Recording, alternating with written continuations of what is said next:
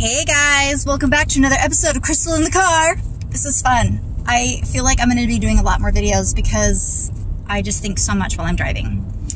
A couple of videos ago, I talked about calming the nervous system. It was my first video, and I was like all over the place talking about lots of different things, and there's some things in there that I could probably break down. One of them was calming your nervous system, and really just talking about how, sorry about my music, really just talking about how there's so many things in our world that stress out the nervous system. And I feel like when the nervous system is being triggered in a stressful way, it's really hard to feel that like calm centered feeling that I talk about, you know, getting into that calm centered space.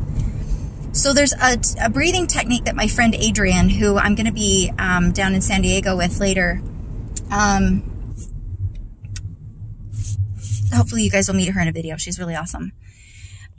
She taught me this very simple breathing technique, and you can do this when you're driving. I was just doing it. Basically, to calm the nervous system and the parasympathetic nervous system, your exhale just simply needs to be longer than your inhale. So you can breathe in for 4 counts and then breathe out for 5 counts. And you'll see, it's crazy. It's like magic how this works. You'll breathe in for 4 and then you'll breathe out for 5. Breathe in for 4 and breathe out for 5. Try it right now. You'll see it's really a really awesome calming technique that you can do throughout the day. There's something about that longer exhale that tells the body that it can calm down. The other thing you can do to calm the nervous system is smile.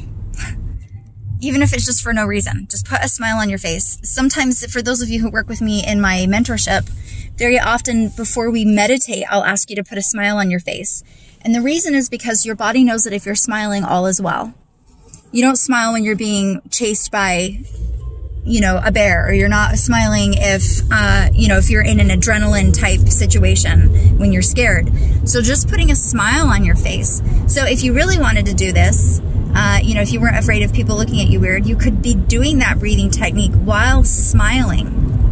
Now, the third step to this would be to bring the energy of that smile to the inside of your body and all of your organs. I don't know if you guys ever read Eat, Pray, Love by Elizabeth Gilbert or watched it on Netflix. It's a great show. She meets this, I don't know, guru person in Bali, and he tells her to smile with her liver, to make her liver smile. And that's actually a technique. It's actually a very good, I don't want to say ancient, but it's a very old technique to help your entire body shift into calm. So you could be doing the breathing, the 4 counts inhale, 5 counts exhale, put a smile on your face, and as you're breathing, feel that smile in all your organs, in your liver, your gallbladder, your large and small intestine, your stomach, your appendix, your spleen, your kidneys, whatever, you know, just kind of go through and just feel your whole body smiling, every cell smiling. You could literally do this for 5 minutes and shift your whole day. And finally, my biggest tip for monitoring the nervous system is monitor what you're putting in your body. Too much caffeine, hungover from alcohol the night before, too much sugar, and too much social media. You ingest social media and the news just like you do food. It's a consuming energy. So be careful what you're consuming. Be careful what you are putting into your body, into your face, into your eyes, you know, with the things that you're watching on social media and just in the media in general. Baby your nervous system. You know, if you have a weekend day, that you can just be like, today my whole focus is on calming my nervous system. So no caffeine, I'm drinking chamomile tea, I am listening to calming music, I'm going to stretch my body, I'm going to take a bath, I'm going to meditate, I'm going to go for a walk. You know, maybe you need to calm your nervous system through working out so that it gets tired. Whatever that is, explore that.